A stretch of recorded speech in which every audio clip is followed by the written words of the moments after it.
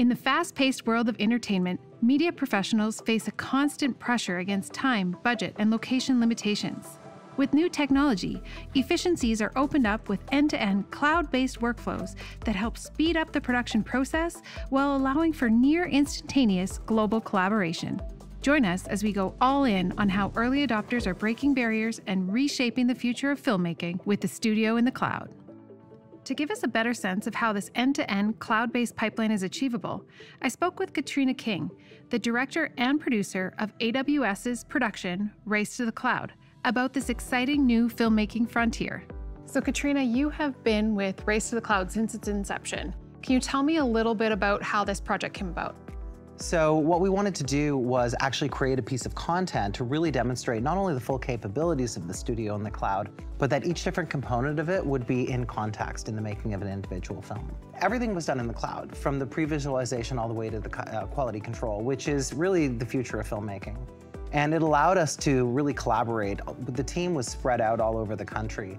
And so we were able to collaborate in real time. We were able to see over each other's shoulders as we were working, and really even at times take control of each other's machines when necessary to be able to make corrections and things like that. So it really afforded us the ability to be agile and to really collaborate over great distances.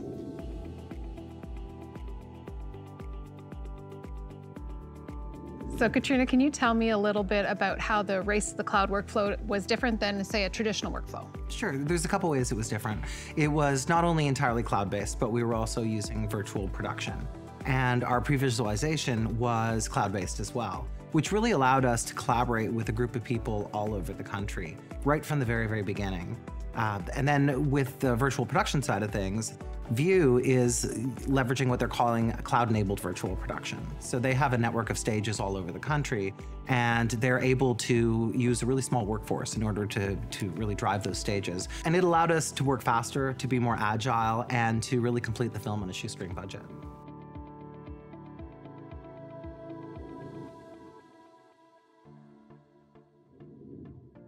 We sat down with Mark Swanson and Daniel Malik from View Studios to give us a deeper look at how they use the cloud for virtual production.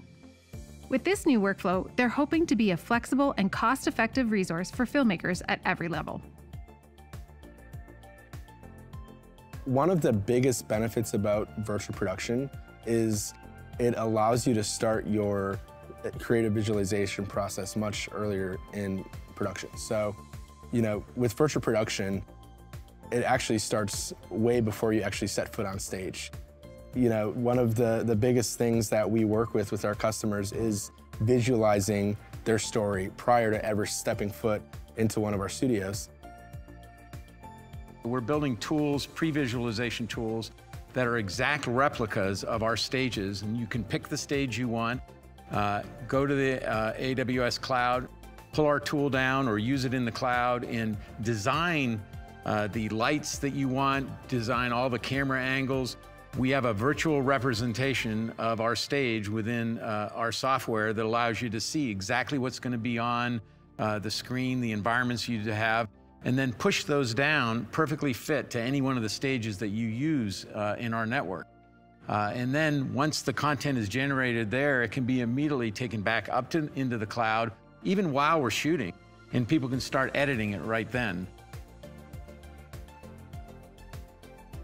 We're leveraging an entire ecosystem that is both in the cloud and on-premise that allows you to create workflows that enable you to create content, in some cases, order of magnitude faster. Instead of shooting 3 pages a day, you can do 20 pages a day. We actually shot 3 commercials a day in our studio, from end to end, and that allows you to really produce a lot more content faster, cheaper, and better.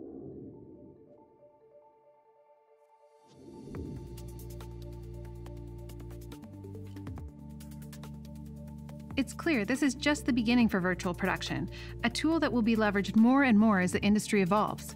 But what about meeting filmmakers where they are now? That's where Red Digital Cinema comes into play with their new feature, Red Connect. Uday, thanks for taking the time to meet with us today and talk a little bit more about how Red is using the cloud. Let's start there. Can you tell me a little bit about that? Sure. So one of the new ways that we're using AWS is by having the camera directly offload footage from the camera media to S3. And this is a process that's running in the background whenever the camera is not recording. In between takes, it'll use whatever bandwidth's available to offload footage to S3. And it'll include media hash lists to make sure that the data that arrives in the cloud is the same data that was recorded in the camera, to ensure data security and data integrity. That sounds like a great way to limit risk and increase resiliency.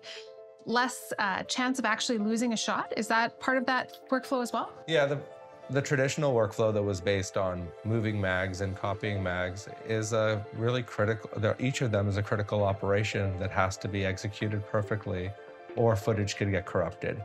And what we tried to do was reduce these pressure points by having the camera interface directly to AWS and offload the footage, and then also keep the footage available on the media in case people wanted a local copy of what's been offloaded to the cloud. What are the design features that you have thought about if there's ever a network or bandwidth constraint? Sure, so one of the great things about the offload system is that it's only using available bandwidth. So in a bandwidth-constrained environment, it may take longer to offload, but it'll be happening in the background. It doesn't depend on a huge direct connection to the data center. It could run on a public internet at low bit rate.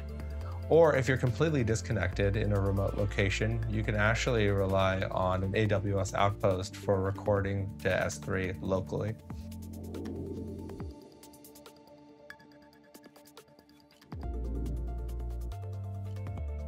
This is an exciting time for media creation.